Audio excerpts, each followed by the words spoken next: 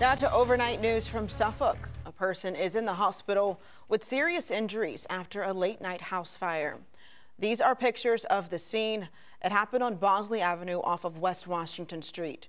Crews got there just before 11 o'clock, and when they got there, they found heavy smoke and fire coming from the house. Two people had left the house before crews arrived. One person was rushed to the hospital with serious injuries.